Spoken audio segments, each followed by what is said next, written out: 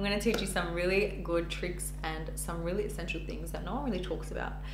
So if you like how this video is gonna go and you are feeling this look, because I am feeling this look so much, then make sure to keep watching. So step 1 is skin prep. Now, if you know me, you know what I'm gonna say. Now, I didn't get a baby one. I got the massive one. This is huge. This is literally, what is this? How many? I don't even know. But it's freaking massive. It's sunscreen, guys. Apply your sunscreen. Time I would not do this is if it's literally like 8:30 at night. I won't apply it. But any other time, oh, didn't realize how white that is. It is very lightweight, actually. Oh, I hope this doesn't leave a residue. Okay, thank God. I was freaking out. I'm like, oh my God, I just got a huge tube of whiteness. The worst thing that you can do is apply, first of all, your foundation up to your under eyes. Second of all, cake it on, as I am. I personally hate putting foundation on my lips, so there we go. I love to go in with my face cream and my eye cream. I always say hydrate your eyes. Our eyes are so dry. Now, just to finish this side off, I am putting some purple on. I don't think anyone ever really talks about dry lips, but it's good to apply purple on your lips, especially when you're gonna do your whole face. By the time you get to your lips, it's gonna be so smooth and it's gonna look so much better. Another beautiful don't. Do your triangle. I still don't believe that this is happening. I used to do this. I'm also gonna put it on my eyelid. Less is more, especially when you're actually going out. You don't need that much product. My gosh, I look like the person from Scream. No, what do I look like? It's a scary movie, guys. Oh my God, I look like the Halloween movie, the scary Halloween movie. That's exactly what I look like. You don't need this much concealer. Throughout the day, no matter how much powder you set it with, it's going to get cakey. It's literally going to like start crusting off throughout the day, no matter how good it is. Don't bring it too far up. The whole reason is concealer is to cover up issues. So for this section, when we do our concealer, I'm going to show you exactly why we're using it. You don't need to cover up blemishes here. That's what the foundation is for. If you still have some pimples or some texture, use your concealer to spot conceal. You don't need to bring it down because then your face is going to get droopy and we don't want that. So please, no more big triangles. Plus, when you blend it out, did you see how I blended it out and it ended up down here? We're moving the concealer. The whole point of the concealer is to blend it where we need it to be. Just remember that. Now I'm going in with my foundation. I personally like to dot where my foundation is, and then I go in with a fat fluffy brush, whatever, and I start dabbing it in. You can also use a beauty blender. I just really love this brush for foundation. And do you see how I'm avoiding my eye area? Don't forget to do your ears as well, especially if they're showing. Whatever parts are showing, you want to make sure that you have your foundation. Now, do you see how that actually matches? For concealer on this eye, getting my ring finger, and I'm doing 3 dots, and that's it. No more, no less, because this is very thick as well, so I don't want to put more product than is needed so my eyes crease. We don't want that. Putting a little dot on my chin. I like to put it around my nose, just there where I get a lot of redness, and just a bit on my forehead. You can use a beauty blender. I just like to use this fat fluffy brush. I kind of go in with a beauty blender if I really want or need to. I don't do it as often anymore. I'm just going back and forth very lightly. A little trick is, if you want to kind of prevent as many creases as you want or can, a little tip is go with your brush or your beauty blender and just literally look up and keep going back and forth. Make sure you're going lightly, and I am not putting this on my eyelid. So on this eyelid, I'm actually going in with, put a bit too much, with a primer. This is the Gerard Cosmetics one, And I'm taking a fluffy brush because I don't want it to be too thick. I personally love going in with a primer because it holds the shadows better and it isn't made for your under eyes. It doesn't crease as much. It holds pigment better and it blends it very well. It look crazy. So next, don't. Baking. I know I'm gonna get a lot of people be like, what? You don't bake? Our under eye is again so dry, it's so sensitive, it's so thin. Right now I can feel everything being sucked in. I can feel the creases coming. I can feel everything coming. Now it might look good for about 20 minutes, but wait, give it an hour and look at how your under eye starts to look. It starts to look so crackly. And also I haven't even set it before I did my baking. So if you do want to bake, I would suggest setting it first, then baking, but I would only bake for about, if I really wanted to, probably like 10 seconds. And with this one, I'm just using a very light hand. I don't set my whole face. I don't think it's super necessary. I set areas where I don't want it to look shiny. So usually that's the top of my forehead and a bit on my chin. I also like doing this section here because I get a lot of pores, but I don't set my whole face and I haven't been for years. I don't do it on my clients and I haven't had any problems or issues. So that is just a tip from me. If you want to try it out, let me know how you go. I'm going in with a very deep shade and I'm taking it on a big fluffy brush for contour. I am going to start from here. Now I understand that we want chiseled contour. This is just not the way to do it. Now for chin, I see this a lot.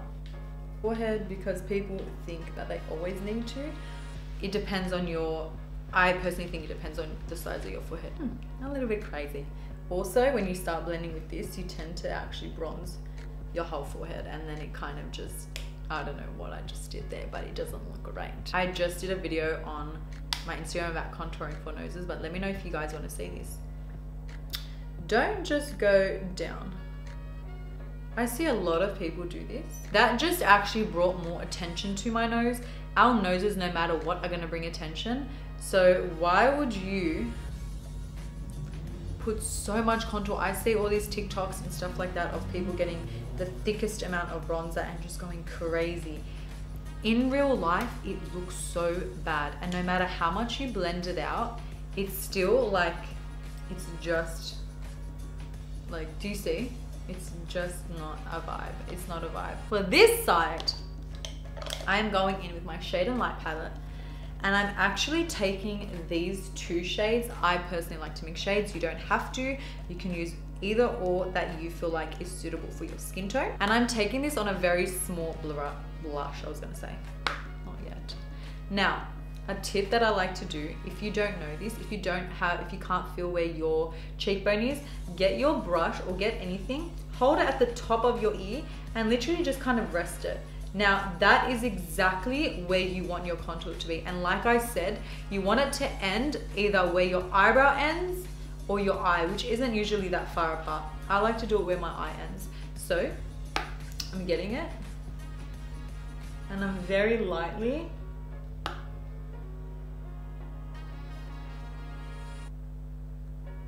dabbing that there. And I'm not bringing it further than that. I'm not bringing it further than that.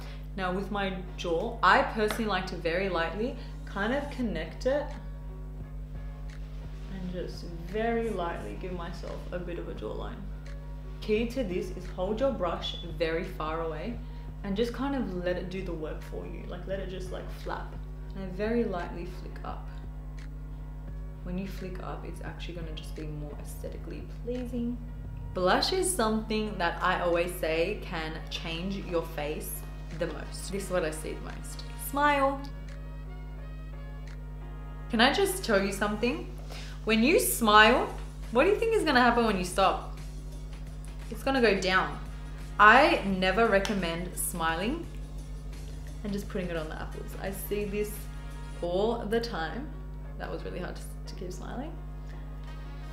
Like, look at that. Do you see what we have done? Do you see what I have done to my face? Now, I'm not gonna lie, I used to do stuff like this. I used to actually always smile. But you don't need to smile. You don't need to smile at all. It's not essential. It's not mandatory.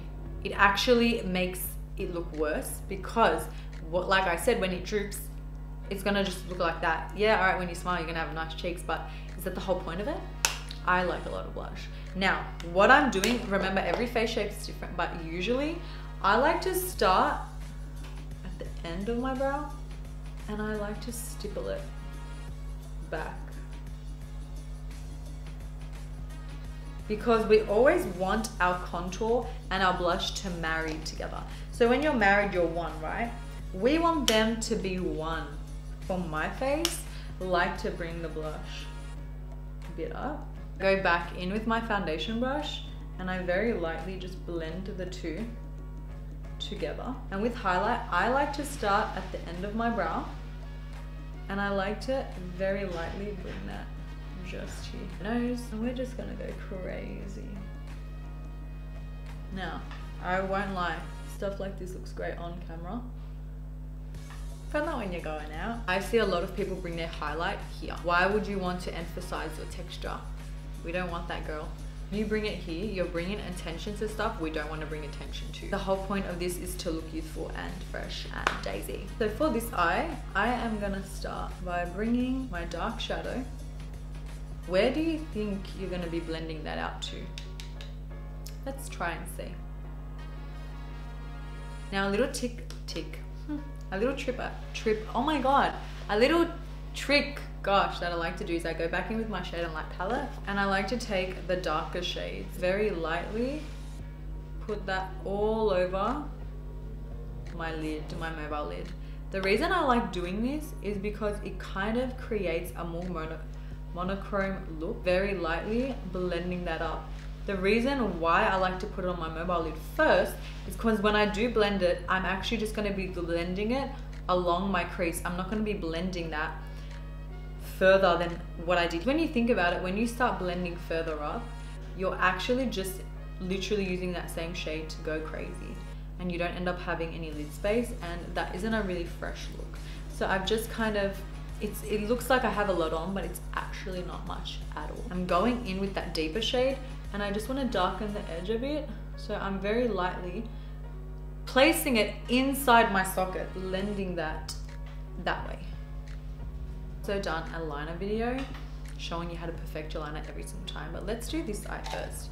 So I'm taking a brush, I just personally like to use a brush, and I'm actually gonna go quite thick.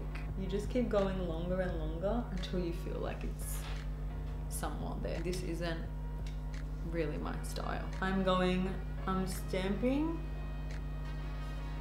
and with my wing, like I said before, if you've seen my video, super easy. I personally don't like big wings all the time, not for every day. I just like to do this inner part here just to kind of accentuate my eye a bit more. I am going back in with that bronzy shade and I'm very lightly just putting that under my eye. Now a little trick, if you do feel like you have a lot of creases, just kind of bring it a little bit lower and it will kind of just hide, or I guess distract people from the actual crease. Do you see how it kind of just looks so fresh? But you don't need to use a black to go in and buff that out. Eyebrows, my favorite thing. I personally just like powders, and I'm going in with a lighter shade. I hold the brush quite far, and I like to personally start always underneath. I never really do the top. The only time I do the top is if I want to mimic hairs, and I will go all around, but I kind of just like to either hold the brush down or I do little sections. I have done a video as well about brows. If you want to see, I'll list it up here for you. Line we did at the bottom, I use that to blend it up. We're going to do the same thing. The only difference is we're going a bit darker, and I'm doing it at the top too. So when you're contouring your nose, I personally like to bring it in a bit more than I thought I would, and I like to use a fluffy brush, and I use a very, very light hand. But do you see how that kind of just made my nose look more cool? There are some shades that just don't work well with us, and this is definitely one of the shades that I feel isn't my thing. This is like very Jersey Shore kind of vibes I'm getting. So for this side, I personally like to line my lips, so I am going to line my lips. I'm going in with this Kat Von D lipstick.